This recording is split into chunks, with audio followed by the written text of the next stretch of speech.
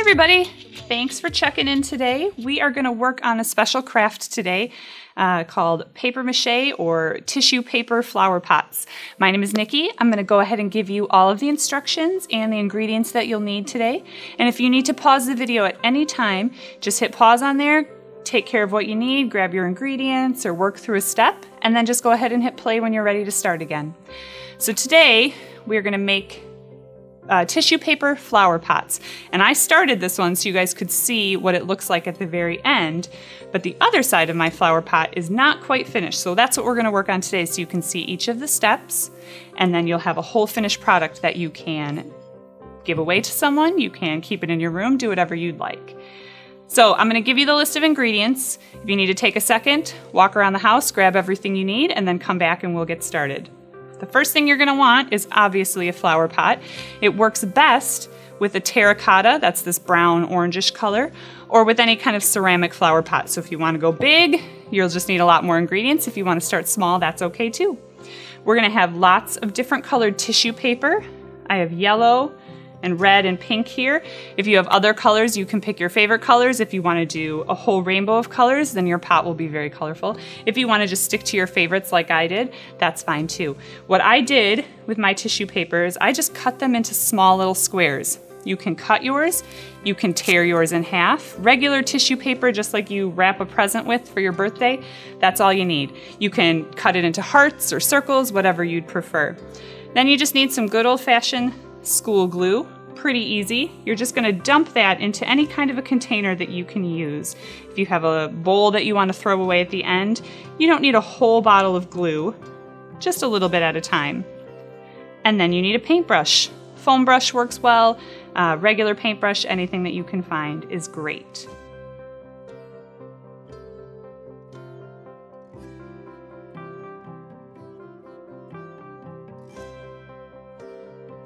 Once you've found all of your ingredients, you're going to take your pot, and anywhere that's empty, we're just going to do this a few sections at a time so you can really see what the process looks like, and so that it doesn't get too sticky or too messy all at once. You'll take your paintbrush, dip that in your glue, and then you're just going to paint right onto your pot in small sections. And it's okay if the glue sits there for a while. It's okay if it's not perfect. It's okay if a little bit drips on the tablecloth that you've put down. Any of that is okay. So I'm just putting the glue down. I'm going to let it sit there. It'll stay nice and sticky for quite a bit of time. You want to make sure you get glue right on the top ledge here. And if you want it to be on the bottom of your pot too, make sure you put some glue down there. Once you're done, you can set your glue aside, and you're just going to start picking up pieces of tissue paper. If you've cut them into different shapes, that's great. If you have a certain pattern you want to use, that's fine too. I decided to just put mine down in all different colors, so it kind of looks like a tile or something that you might see on like a bathroom backsplash. So it's pretty easy. You just take a few pieces at a time, lay them down in whatever pattern you'd like. It is okay if not all of them stick down, like some of my ends are sticking up here. That's not a problem. It's okay if it's not perfect. It's okay if you accidentally grab two pieces and you need to move them over. It's almost prettier if you kind of make a mistake and then just move it to somewhere else. So we're going to take a couple minutes. If I'm going faster than you, you can go ahead and pause, catch up to where you want to be, and then just hit play and start again whenever you're ready. But we're just going to keep covering up that glue that you put down. Once you get that first section put together, then you can just spin it a little bit. Keep adding glue as you go around the pot. Just do them a few sections at a time so that the glue that's on your pot already doesn't dry out too fast.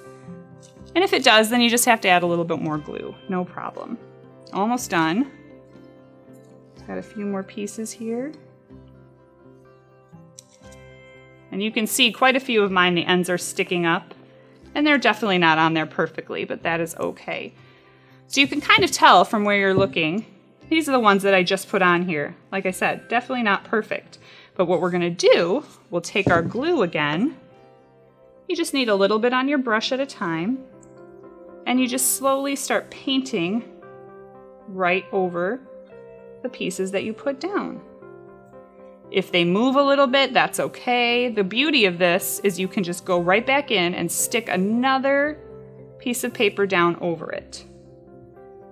But we're almost going to cover the whole thing again in a second layer of glue.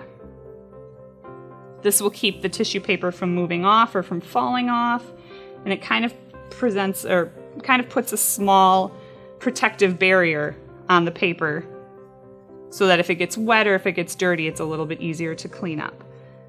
So you can see I'm just pushing down on the spots that see, that one came up a little bit. And we're just going to keep pushing it down and smoothing things out. Some of them are layered a little bit more, and some of them are really flat. Don't forget this top part here. There we go.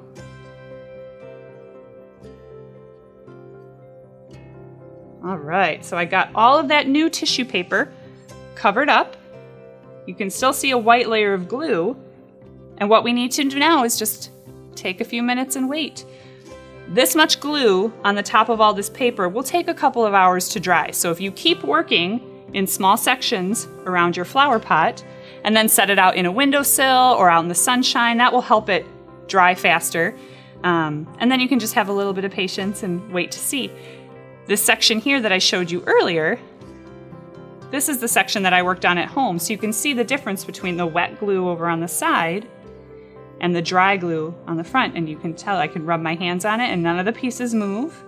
And you can still sort of see the pattern of the flower pot behind it. So this is a little bit of what it will look like once it's dry. Now, if you finished, we're not gonna finish the whole flower pot now, but you can get an idea of what it'll look like. If you finished and you have some soil at home or there's some dirt out in the garden you wanna grab, then you can just start filling that up. Maybe grab some flower seeds, or if you wanna grow a tomato plant or some vegetables out there, you just start filling that up. Get your dirt from whatever you need, plant your seeds, and then you have a beautiful flower pot to keep for yourself, to give away if you'd like, or to share with someone else. I hope you guys enjoyed it. Thanks so much for stopping by and have a great rest of your day.